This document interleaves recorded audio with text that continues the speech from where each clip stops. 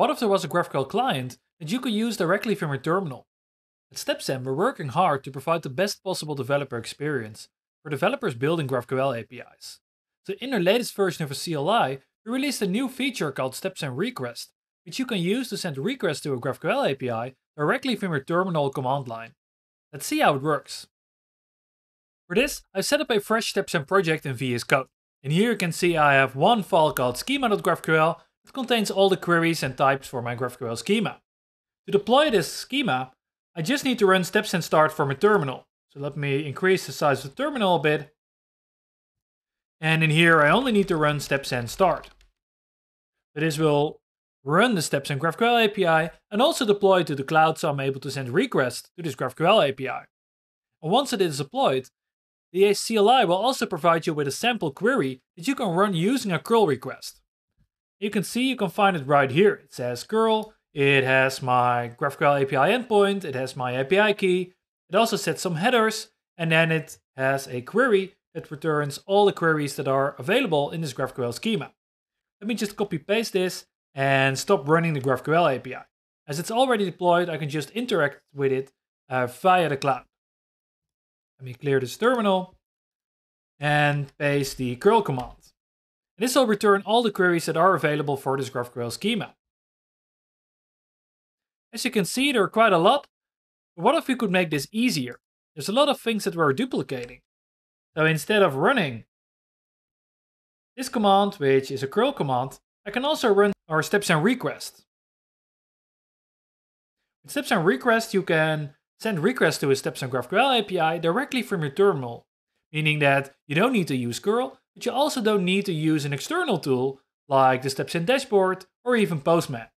If I would run this command, which is StepZen request, and the query name, it will get all the data that we saw previously, but now via the command StepZen request.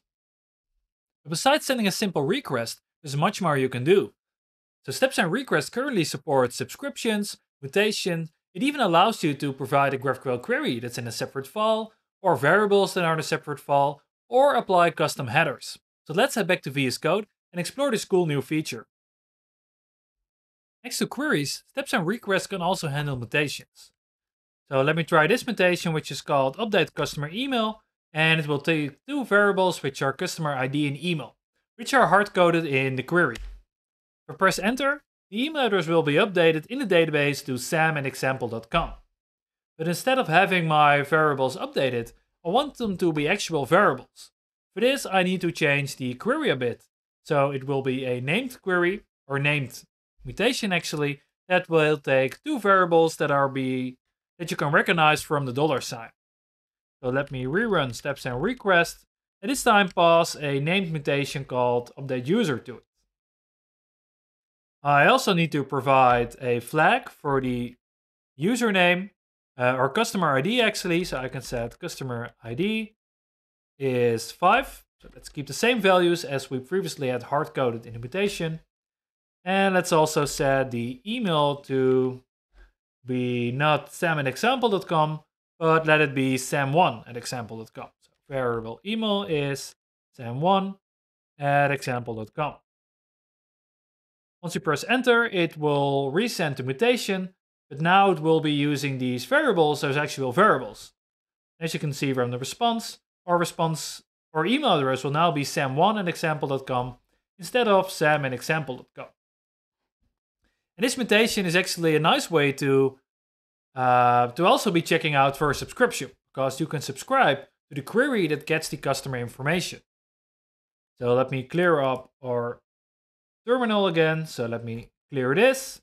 And now let's run a mutation to get the user or the customer actually from the database.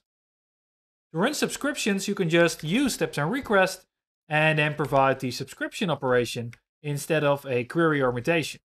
So this will get the email, first name and last name for a customer with the ID 5, which was the customer that we just updated in the database. And as it's subscription, it will look for changes in the data. So as long as the data isn't changing, nothing will happen in my view here. But luckily, we just experimented with sending a mutation for this user. So let me try and change the email address of this user using a StepZen request. So in a second terminal window, I will be running StepZen request with a mutation to update the customer's email address. And we're going to be changing it from sam1@example.com back to sam@example.com, which was the initial value we inserted for this customer. Once I press enter, it should update the data in the database, and my subscription should display a new result. And of course, we can keep changing these values. So let's go back to sam1@example.com, or maybe try sam2. This will update the data in the database and then show my latest information in the subscription.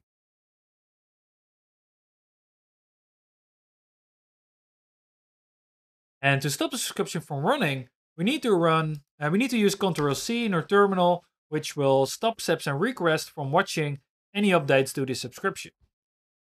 So let me clear the terminal again so we can try out something new. Next to typing the query in your terminal, we can also use a separate file to define our query. For this, I'm going to be creating a new file called operations.graphql. And in here, I will be pasting a query. And this query is the customer query that we previously already run. So let me save this and then expand my terminal a little. Get rid of the second view as we no longer need it. And in here, I'm going to be typing StepZen request.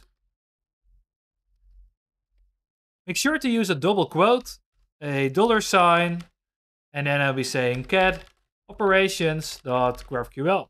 Let me close it and again use the double quotes. Once I press enter, it will execute the query that I have in my file operations.graphql. But what if you would have a named query here? Because that's another use case. We can also name this query get user.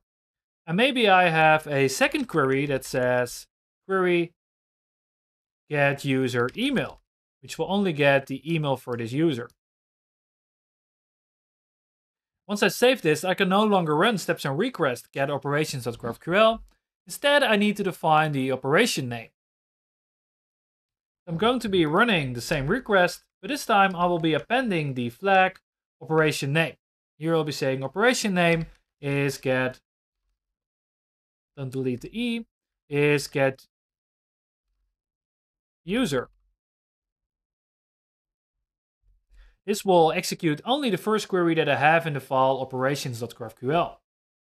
Of course, I can also use the second query, which I called get user email, by running the same command, but this time I will be using get user email as the operation name.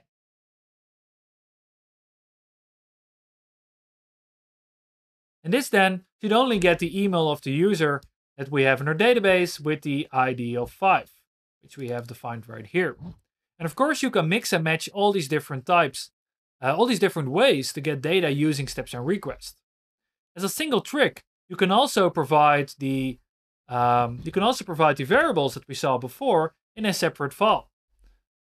For this, we can create a new file and let's call it user.json.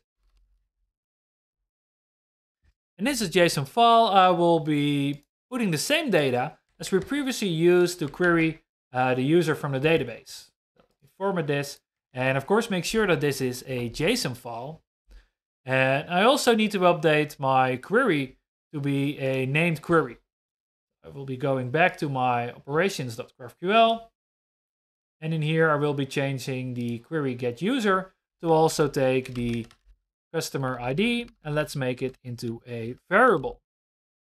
Customer underscore ID. Let's say this is a required integer, and also say this should be the variable customer ID. So now if I would rerun this command to take the operation name get user from this file, I would also need to append the variable to it.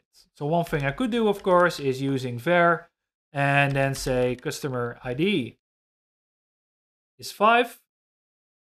So this should work, but what we want to do instead, we want to take the variable that we have in the JSON file. So instead of using the --var, I will be using --var file. Change this into the file. and pass the user.json that I just created to this StepZen request command.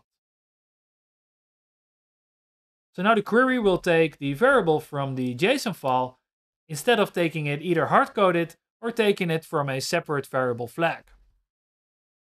In this video, you learned how to use StepZen Request, a brand new GraphQL client that runs directly in your terminal or command line. I hope you enjoyed this video, so make sure to like this video and subscribe to StepZen's YouTube channel.